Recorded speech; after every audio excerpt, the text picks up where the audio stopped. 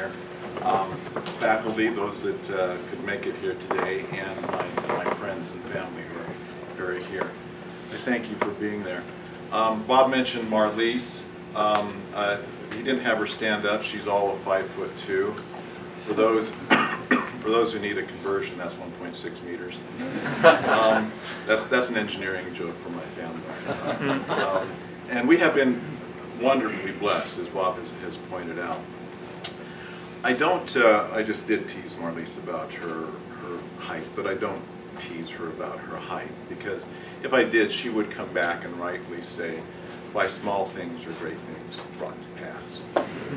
And she is my cherished friend and my trusted advisor, and I'm grateful to have her. Many years ago, in an office not far from here, I was talking with Professor Ulrich. He told me, curiously, he told me that there was only one profession that had a better success rate in marriage than engineers, and that profession is the clergy. I have always remembered that, and I wasn't asking him for such information, but it was valuable to me to know that. Here, in this picture, I just want to make mention of someone in my family, and you'll see why. You'll see up there on the right a stuffed animal, that's Lucky. Holding Lucky is Elena, my granddaughter. Elena is held by her uncle Brant. It is Brant's birthday today. And I wanted to make mention of him specifically to the young ladies that aren't married, because he doesn't study here. He's in the University of Texas, but he is very much unmarried, just to let you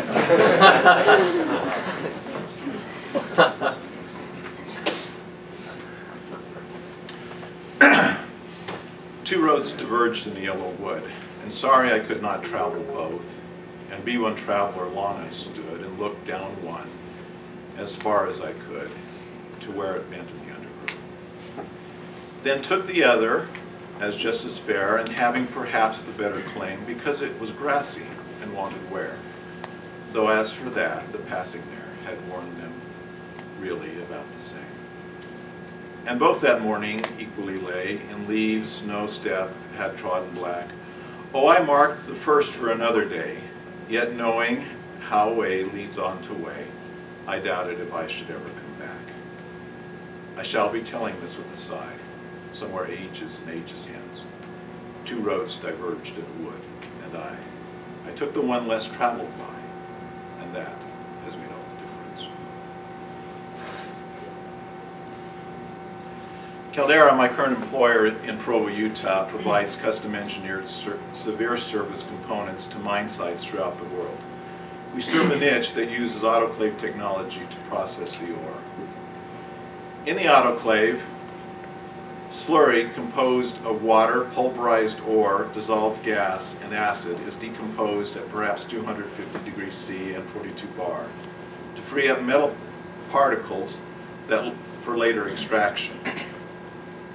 The high-pressure slurry is piped to a low-pressure flash tank where megawatts of kinetic energy are dissipated non-destructively. The flashing flow into the tank is controlled by our ceramic-trimmed titanium valve.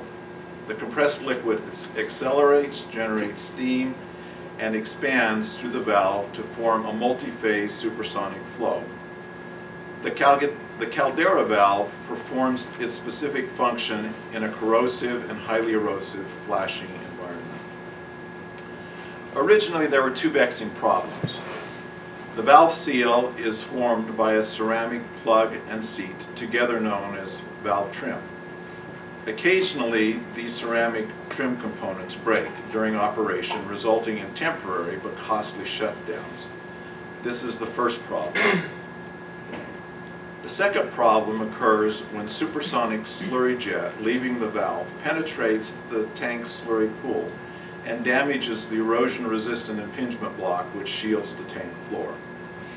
Even with the shielding of the pool and the impingement block, the jet sometimes succeeds in causing severe damage. Both of these problems were enigmas at the time. From economics, we learn the value of specialization, that is, the division of labor, as demonstrated by Adam Smith's straight pin manufacture example in his 18th century text, The Wealth of Nations. So some become social workers, some musicians, some engineers, that is, electrical, mechanical, chemical, or civil, with even further specializations in acoustical, digital control, explosives, or structural, all engineering. This specialization creates arbitrary partitions which, if not overcome, prevent discoveries and solutions to complex problems. Mother Nature pays no heed to our compartmentalization, so real-world complex engineering challenges often cross boundaries.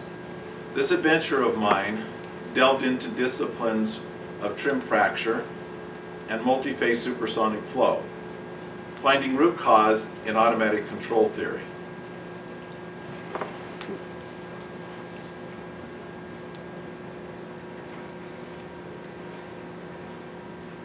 The erosion-resistant impingement block ceramics are installed in a titanium stand that is mounted in the flash tank floor.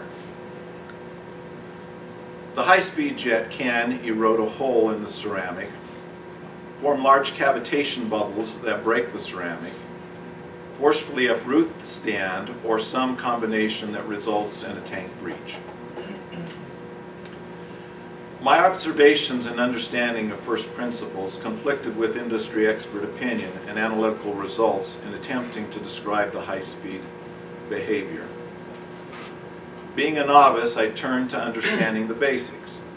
The fluid thermodynamics in this case consists of solid phase and liquid water, which partially turns to gas and back again to liquid during the flashing process.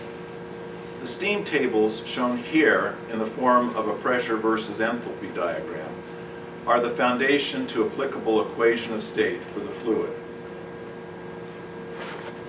The flashing fluid by volume is predominantly gas, flowing at velocities in excess of the local sonic velocity. Thus, principles of compressible flow or gas dynamics applies. Testing is an important but often neglected component of research. Initially, my best test data were internet photos of high-altitude rocket plumes. My memory of the contrail of the occasional evening rocket launch at Vandenberg Air Force Base while we lived in Southern California. And perhaps most importantly, the eyewitness description of a two-phase water plume from Dr. Herbert Statke of the Joint European Research Center. Professor Bob Chipman, who you just listened to, has reminded me that one test is worth 1,000 expert opinions. I concur with the sentiment, even if I can't account for the ratio. In this learning adventure, I'm grateful for the late Dr. Craig Smith of the BYU Mechanical Engineering Department for teaching me the groundwork. Dr. Steve Gorell, also the BYU Mechanical Engineering professor, and the aforementioned Herbert Statke for the guidance and assurance that my mathematical modeling approach was sound. And others like George Yadigaroglu of the Swiss Federal Technical Institute, Jeffrey Hewitt of the Imperial College of London, and Christopher Brennan from Caltech for their pithy insights. Years back, we predicted a cone-shaped constant dispersion angle jet. In extreme cases, an explosively expanding flow pattern. Many in the industry maintained that the flow simply could not be understood. The following simulation results show how we now predict the flow. We have coded the model to display the results graphically over the full range of operation. Remember, this is all enclosed in a flash tank. My colleague, Dr. Joseph Prince, a recent BYU engineering graduate, has written much of the code to make this a practical engineering tool. Let me introduce the animation that follows. You will see later a graphical representation of the high temperature and pressure compressed liquid slurry flowing from the autoclave into the gallery of the Caldera valve. As it flows between the ceramic plug and seat of the valve, it chokes and flashes to a three-phase supersonic flow. If there is enough nozzle expansion, a normal shock will form with supersonic flow before the shock and subsonic flow after. As the valve opens further, the supersonic flow structures change. The flow increases and the normal shock is pushed to the nozzle exit where it forms an oblique shock, after which the flow is subsonic. Still further opening results in extended and weakened oblique shocks, followed by the characteristic supersonic shock diamond pattern. Under certain conditions, diamond patterns will repeat. This is overexpanded flow condition. Next, the fully expanded condition often occurs when the valve is far from fully open.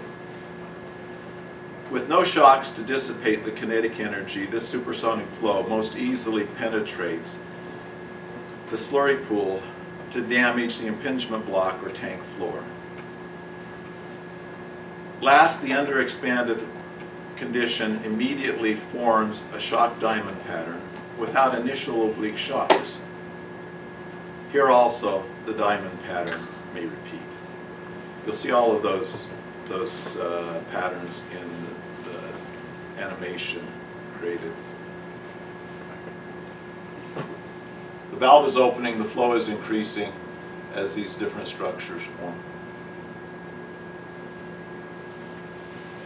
This is the most destructive, and we don't have time to go into just why that is.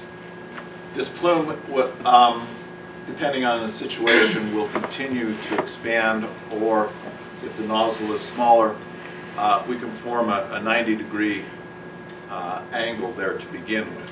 But the plume always will converge and collapse back on itself. And this was important for us to know at the time. Again, I don't have time to go into that. In research and modeling, I'm inclined to staying close to first principles such as these. To me, there is safety technically, and more importantly, eternally, in putting faith in things which are not seen, which are true.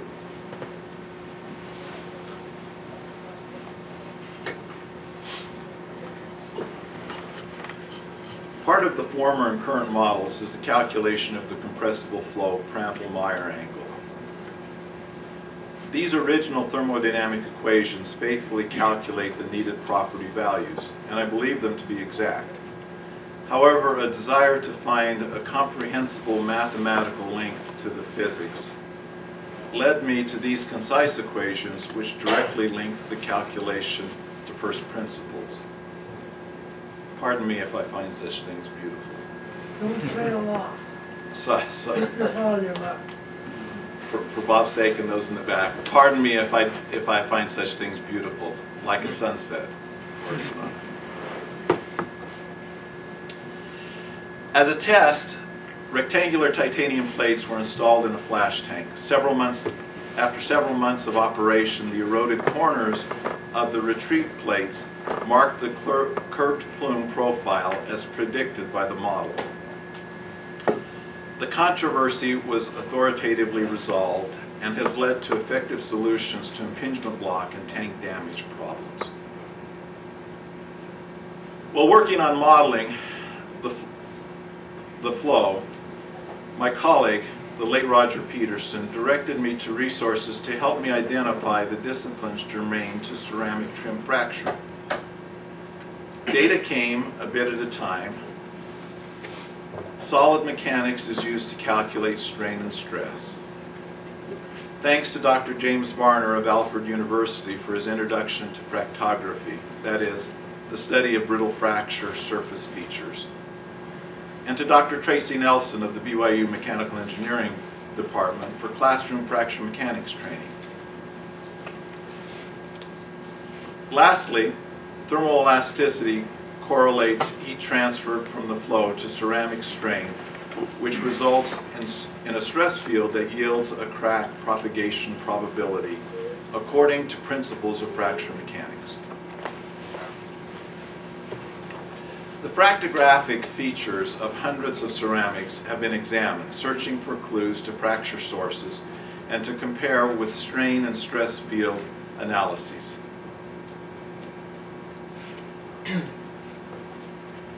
It is seemingly universal but unintentional to have hard pebbles in the slurry that are sieved and crushed between the plug and seat. The resulting C, or cone cracks, are an important element of the complex fracture process.